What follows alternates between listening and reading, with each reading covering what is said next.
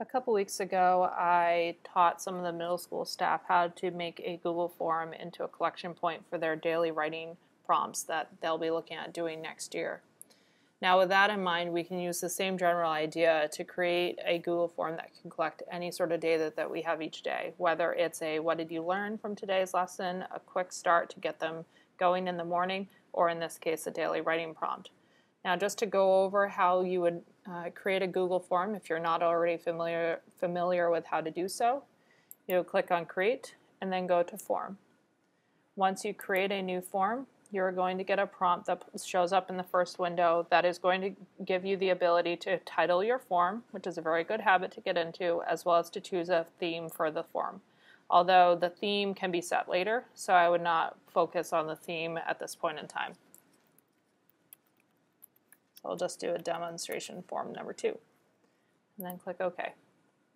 Then from here you have the option to choose from 9 different question types.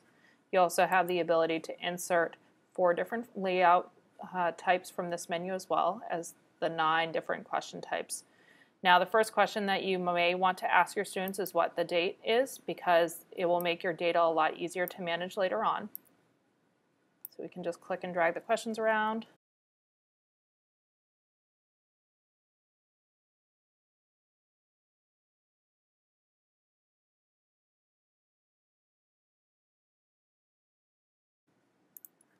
Once you've added in your 2 questions for today's date and for the block, then you can determine what the other content is that you'd like to ask them. It could be, for example, what was today's prompt?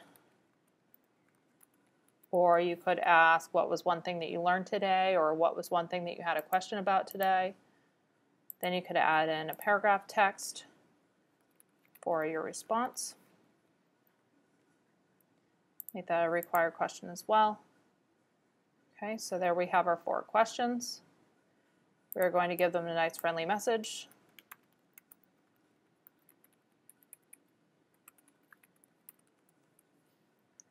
I don't want them to be able to easily fill out another one. And then you can give them the ability to edit responses after they've submitted.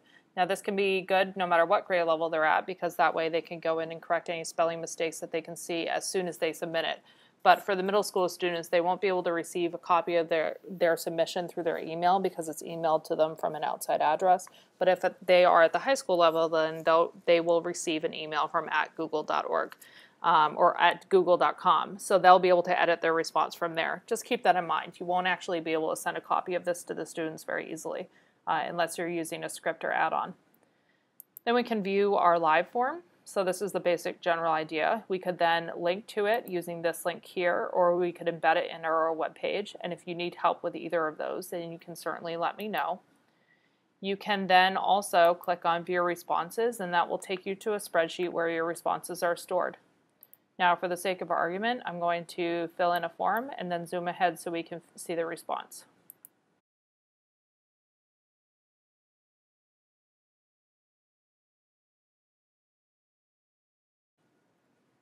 Once the submission has been put in, then you can see that here I can get a link to edit my response. I also get a confirmation saying that my response has been submitted.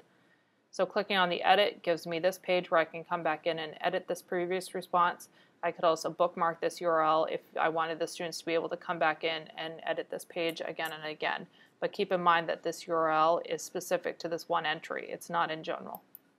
All the responses are then recorded in a spreadsheet like such, and you see that there are 5 different columns across the top with information, the first one being a timestamp that records when the submission was actually done and what time.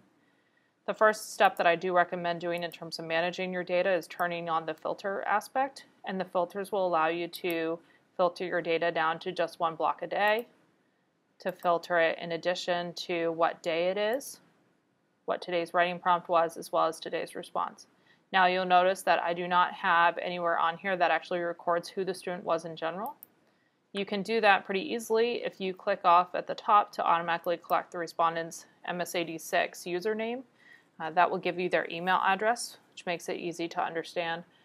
Or you can also provide another field within your form that they would give you their first and last name. You'll notice that an additional column has now shown up on the right-hand side because I have checked off the username column. And because I only just checked it off, it does show up at the end. I'll turn off filters and turn them back on in order to encompass that last column.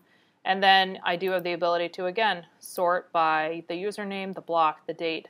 Now, why is this cool? Because if you keep on using the same forum all year long, then all of your responses are in one place, which makes it easy to see over the course of time how, for example, one student has done, because we can sort the timestamp submissions by A to Z, so that way we could have one kid, filtered just for one kid, sorted by timestamp, and then you can actually see the progression for the student in terms of their writing skills over the course of the year. It also gives you only 2 documents, because in the end you have Demo Form 2 and Demo Form 2 responses in your Google Drive, as opposed to 47 different Google documents from every day from the kids sharing their responses with you. So as you can tell, it's pretty easy to do. If you need help getting it set up or would like me to help you get it linked onto your website or even embedded, then just let me know.